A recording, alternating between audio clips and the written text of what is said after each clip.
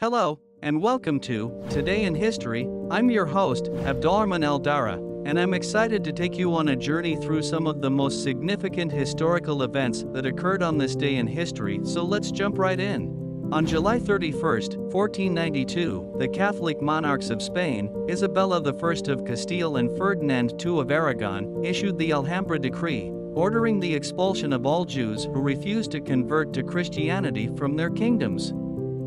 On this day, July 31, 1777, the Marquis de Lafayette arrived in the American colonies to offer his services to the Continental Army during the American Revolutionary War. On July 31, 1919, the Weimar Constitution was adopted in Germany, establishing the country as a democratic republic after the end of World War I. On July 31, 1964, the United States launched the unmanned lunar probe Ranger 7 to the moon, capturing and transmitting valuable images before impacting its surface, contributing to lunar exploration. On July 31, 1667, the Treaty of Breda was signed, bringing an end to the Second Anglo-Dutch War. As a result of the treaty, New Netherland, which included the territories of present-day New York and New Jersey, was transferred from Dutch control to England. This marked a significant shift in colonial ownership and laid the foundation for the establishment of English rule in the region.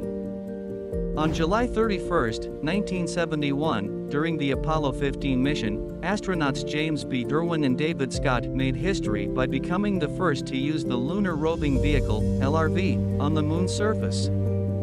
This four-wheeled battery-powered vehicle allowed them to explore the moon more extensively, especially at the Hadley-Apennine site. The successful use of the LRV marked a significant advancement in lunar exploration and opened new possibilities for future manned missions to the moon. On July 31, 1978, Rhodesia, now Zimbabwe, launched military attacks on Mozambique, escalating regional tensions and conflicts during the Rhodesian Bush War.